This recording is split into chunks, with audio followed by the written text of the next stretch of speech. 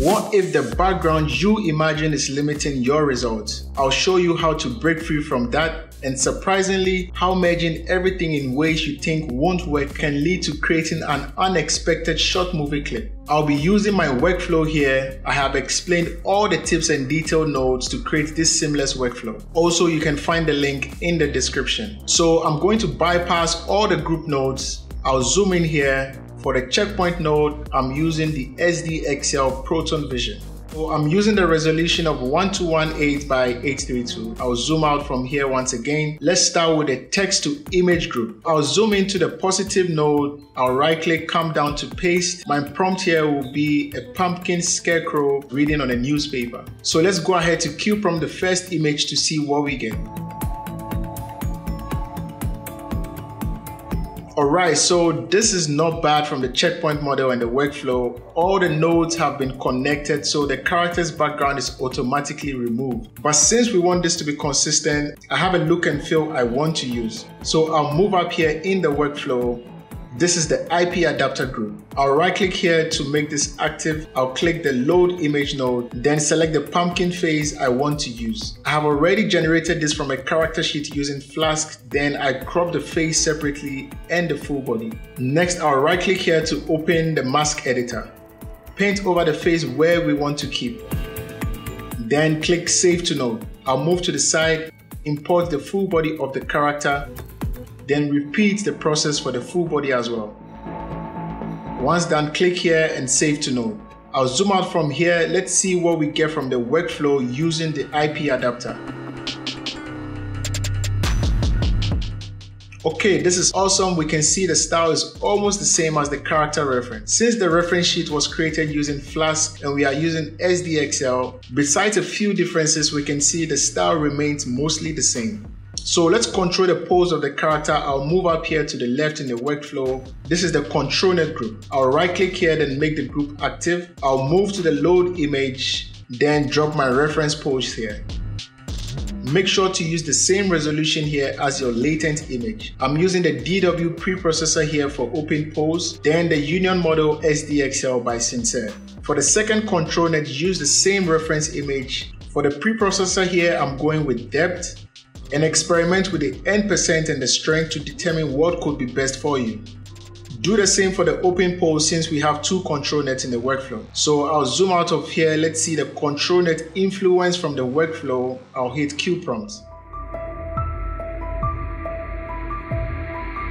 Alright, this is lovely from the settings. We can see control net is doing good. So try this a few times to get the right pose from control net and the character reference from the IP adapter. Once again, I'll zoom out from here. Let's move down to the next group in the workflow. This is the background group. I'll make this active and then I'll paste a positive prompt here I want to see. I'll leave everything else at default. As easy as this, I go up here and then I cue prompt. Alright, so we can see we have our background now. I really like this. I have updated the workflow to be a bit easier using a preview bridge node.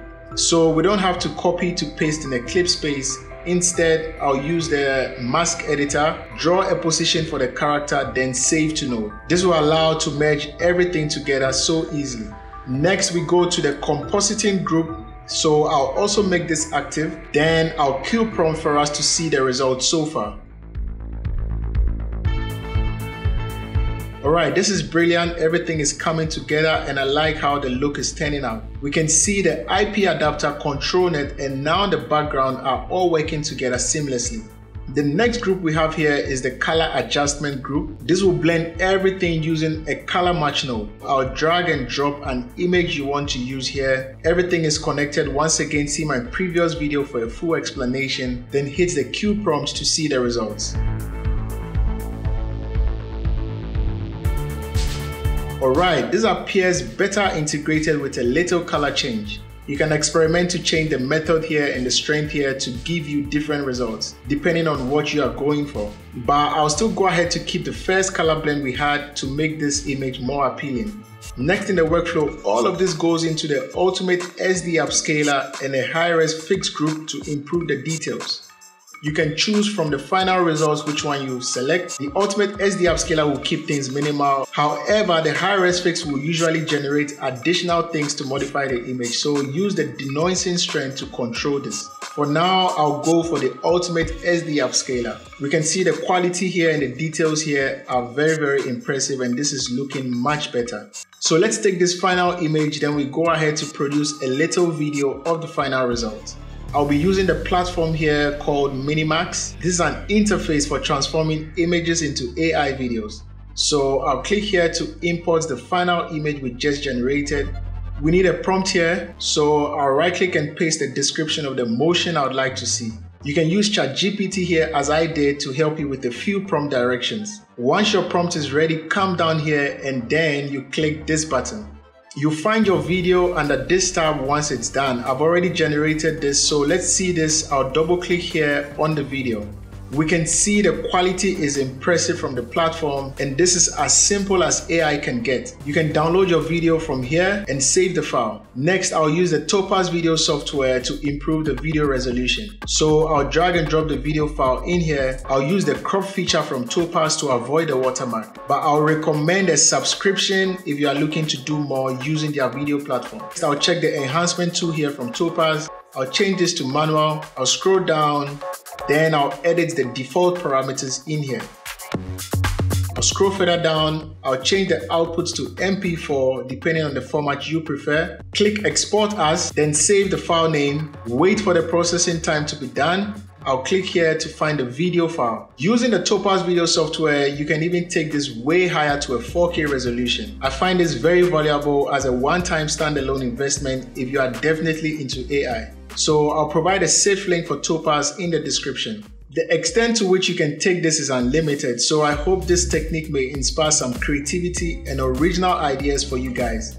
As always, remember to leave a like if you enjoyed this. Welcome on board and thank you to all the new subscribers. Watch this step-by-step video next on how to use basic nodes to create consistent characters in a variety of backgrounds. And I'll see you guys in the next video.